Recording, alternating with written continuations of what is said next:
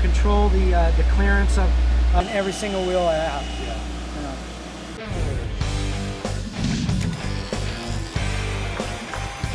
Hi folks, welcome to another episode of ANCA CNC. We are outside of Sacramento, California.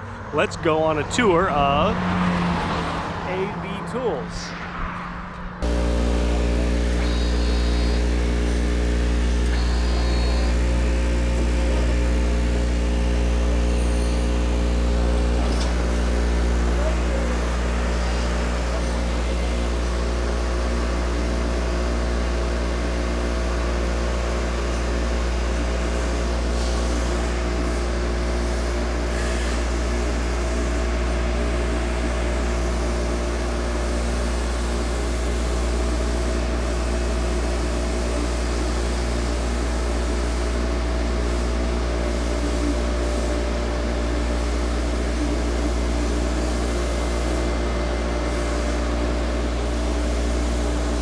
So I went ahead and set one up. Oh, no, you didn't.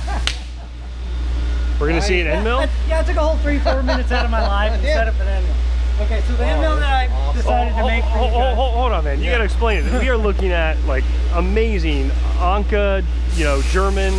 This is Australian grinding machine. So, let's give the basics. You've got an X-axis, a Y-axis, and a Z-axis. Your tool is in the collet right here. This is a carousel of tool holders, and your tools here are what you look at there, the arbors. And in this case, you've got a cup wheel and a, what do you call it, disc? A dish wheel. A dish wheel. Some people call them gash wheels. Got it. Okay, and then it also has a coolant manifold. Each wheel pack has its own coolant manifold. So when it does a tool change, it grabs a new coolant manifold, which is just brilliant. It makes so much sense. And I can program which nozzle is coming on and off, so that the coolant isn't wasted. You get as much pressure as possible where you want it to be. So you got X, Y, and Z, but you also have C, which is the wheel, and you also have A, which is the tool spindle. Yep. And then you also have 4 soft axes. So a combination of all the different axes together. God. So you end up with 9 axes. Okay. Yeah. And so yeah, so and seldom they're all 9 moving, but a lot of times you get 7. Yeah, and sometimes you'll get 8. No. So you got it. That's it. So we're going to take that piece of solid carbide. Yep. Solid carbide and we're going to. It's being held in a AV tool extension holder called an AccuHold. And isn't this thing beautiful? And Al was saying some of these machines are years old and they've never been cleaned. They just stay like this. This one's probably a year and a half, almost 2 years. But like I said, yeah, this coolant just stays clean. So we're going to make an end mill. Yep, something like that. All right, ready? Is there coolant filtration issues? Oh, no. Okay. No issues.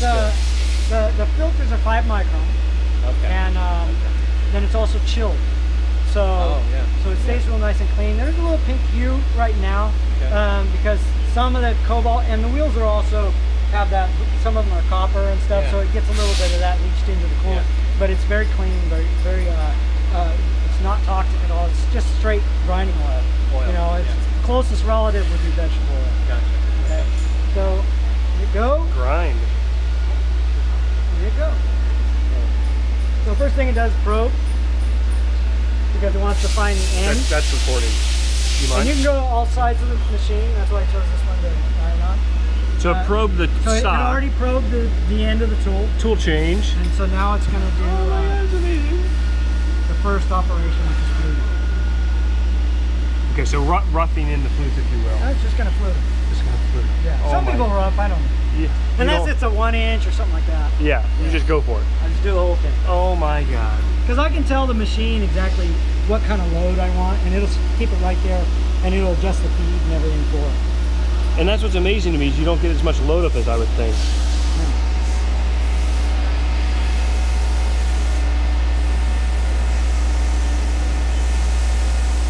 So hopefully you guys can see it, but you know, think of the spindle as like an A axis or a 4th axis. So it's rotating as it's infeeding in the X and cutting your grunt. So you can do variable helix or variable pitch. Variable helix, all that. Pitch.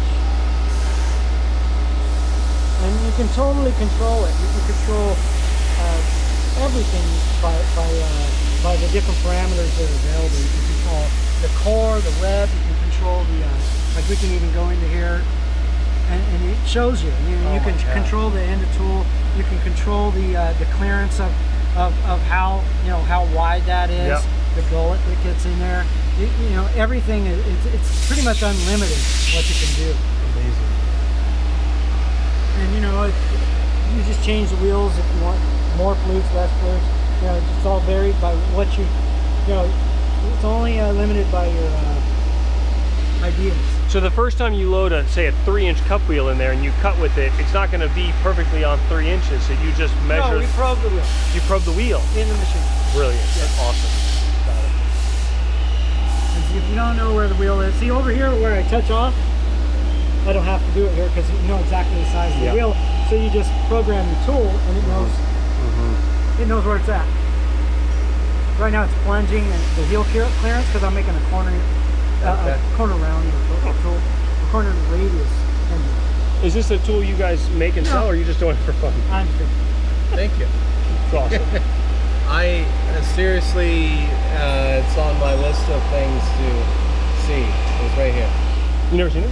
No. It's awesome. No, The next thing it's going to do, it's fluted and it's cleared the heel. Yeah. So now it's going to grab a wheel and it's going to do the radius gashing.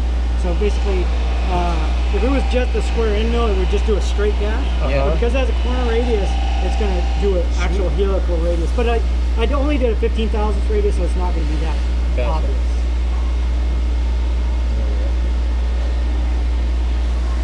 So guys, we talk about this on our videos, buy corner rounded end mills, even if it's a 3 thou radius in the tip. For the work we do, no one's going to care about that, and you're getting rid of the weakest point of the tool when you put a little corner radius on it.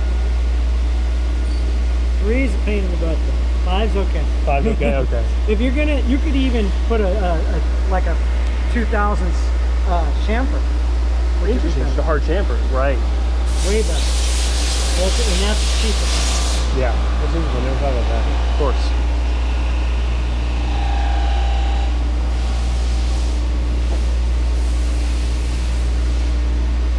So the way gashing usually works is you almost always have on end mills where they cut the center. Can you show me gashing on this? I don't know that term.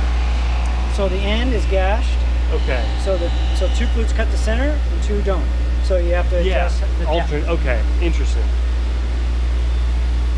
So on a non-center cutting tool, there is no gashing? There can be, but doesn't have to be. Like for instance, if it's a cutter that's not designed to center cut, gashing will allow it to cut freer on the bottom. Not too long ago on Instagram, somebody posted that they were getting a lot of swirls on the bottom of the part. Yeah. And that's because they didn't have enough dish, which is very similar to not having a good gash. Right, okay. Because what happens is the chips get packed in the center of the bottom of the tool. There's nowhere for them to go. Sure. Interesting. Okay, so now it's going to actually grind the diameter and the radius and the end all at the same time. Say that again? It's going to grind the diameter and the end and the radius all at the same time. Secondary first, primary last.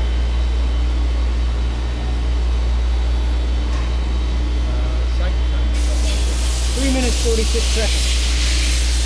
Half-inch tool, 750 length to cut, 4 flutes, 15,000 radius. And on something like this, you're purchasing a carbide blank. So this is the first and last operation. You're done. This is ready to ship, right? We don't make them. No, I know, but it's actually impressive how much workflow goes into some of the other. I do make them for Tom all the time. And Tim. I feel beyond grateful. This has been on my list of things I've wanted to see. Now it all makes sense, right? So it's actually, I take it back. This one's probably 6.5. For 3 minutes, I did a regrind. Gotcha. That's why it was 3 minutes. So what does this machine do for you guys most often? Oh, shoot. All form tools. I mean, ranging from crazy, silly forms. Look at that. Look at that, guys. To dovetails that are just crazy. A lot of cord and alternating style tools. Dovetails with a lot of shear on them. Yep. Radius with cords. We can do spot reamers, or not spot reamers, but step reamers. Yeah. Step reamers, yeah. So know, we can do a lot of that. That's not our claim to fame.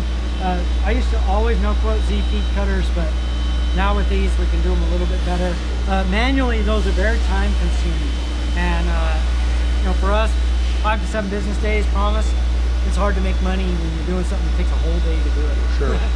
But for you guys out there, AV makes great Picatinny rail stuff. They make some other really good firearms tools. And if you have a production part or you have a job where you need a custom tool made, they'll help you make the right geometry, and you guys will do it for 1 or 2 or 3 tools. Yeah, but yeah. One tool. One tool. One's our minimum. One's the minimum. Yeah.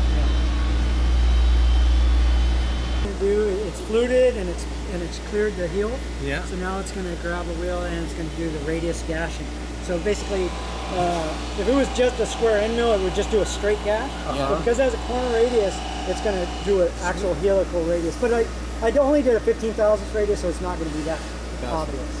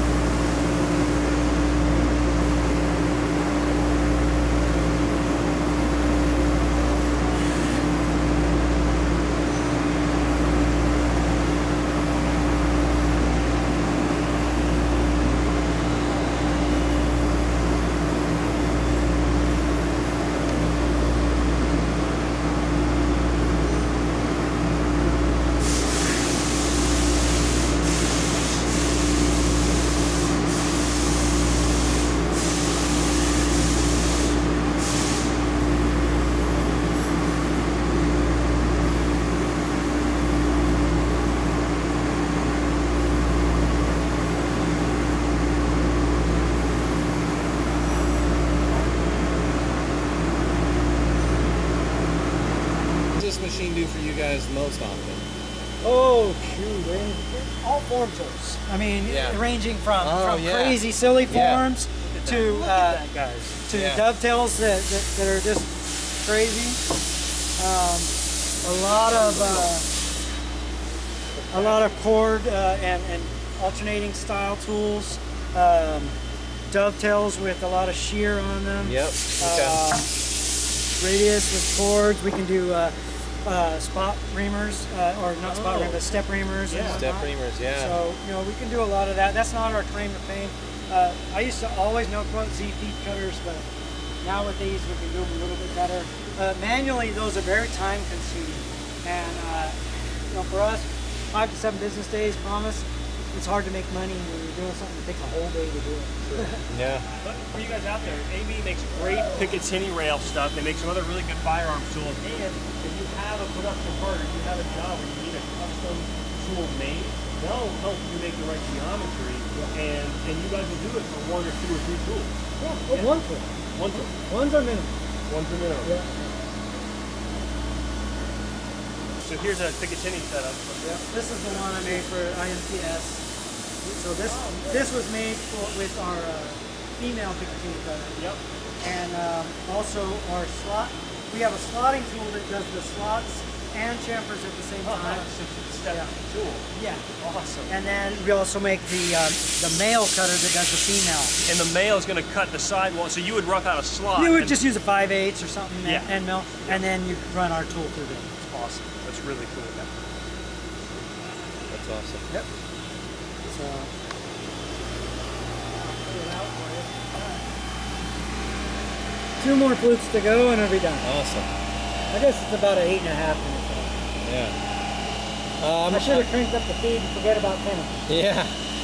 So I'm often super intrigued by, I know what the work is, and for what we pay for high-end tools, still, some people think it's expensive, but it still seems inexpensive. Yeah, and you know, the thing about these machines is you could literally buy one and make end mills. Yeah. You know. Yeah. And never mind.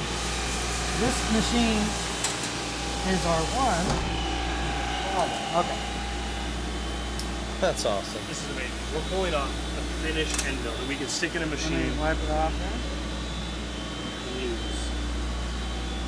You're a braver man than I am. Yeah. Paper So towel. that's a finished end mill. It took us a little over 8 minutes. Yeah. You can see the radius gashing. It goes along the radius just slightly. How many different tools, grinding wheels? For this tool, let's see, three. But several times for a lot of our jobs, I'll use every single pack in there. Yeah. And every single wheel I have. Yeah. You know. So. That's amazing. Beautiful. Awesome.